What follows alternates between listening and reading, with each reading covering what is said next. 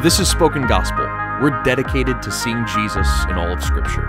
In each episode, we see what's happening in a biblical text and how it sheds light on Jesus and his gospel. Let's jump in.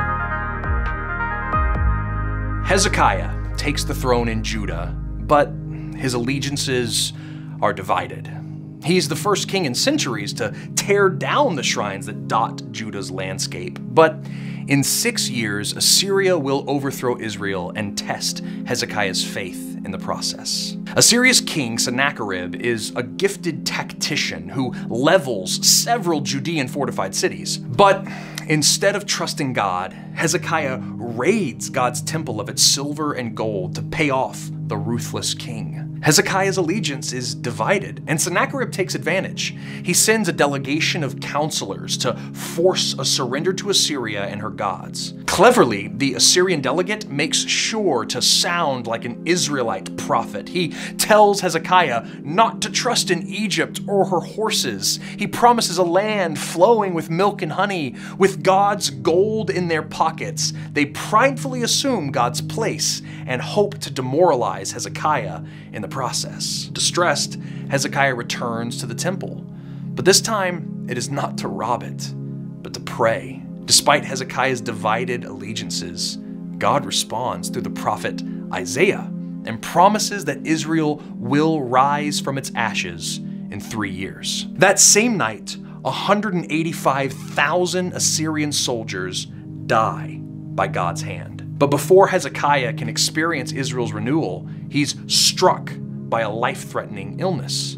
And unlike previous kings on their deathbed, he prays to God. And God promises to heal him in 3 days and extend his life by 15 years. But true to his half-heartedness, these gifted years are used foolishly. Presumably to secure an alliance against Assyria, Hezekiah invites delegates from Babylon to tour Israel's wealth.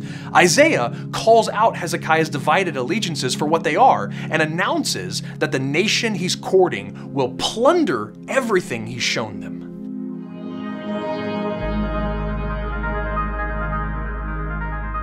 Judah will fall into Babylon's hands because they fail to trust God alone.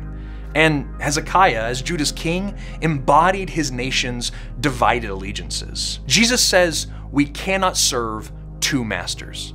And Hezekiah proves divided allegiances ultimately lead to death and exile. Part of the message of Hezekiah is, don't be like him.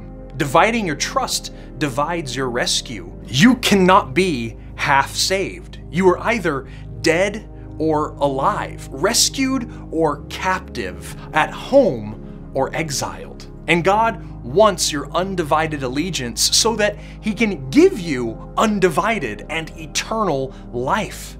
Hezekiah tried to save his life by robbing the temple, but what he needed was a willingness to lose his life out of undivided loyalty to his God. It did Hezekiah no good to gain peace from his enemies because he lost his soul in the process. Jesus promises to reward those willing to lose their lives with complete rescue and resurrection.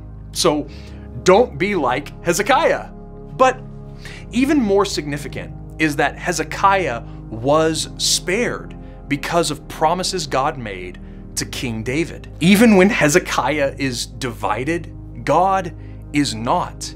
He was still wholeheartedly committed to the rescue of his people despite centuries of unfaithfulness and Hezekiah's own divided heart. Ultimately, salvation from enemies and of nations relies on God's indivisible grace alone. Sennacherib's propaganda is wrong. No nation or idol can save. The only hope of Israel was and is God alone.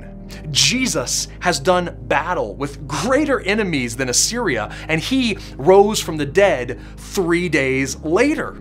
Only the God of Israel revives on the 3rd day. Jesus offers resurrection and life even to the divided. Salvation comes from God alone and by grace alone. So I pray that the Holy Spirit would open your eyes to see the God of life. And may you see Jesus as the King who is worthy of your undivided allegiance.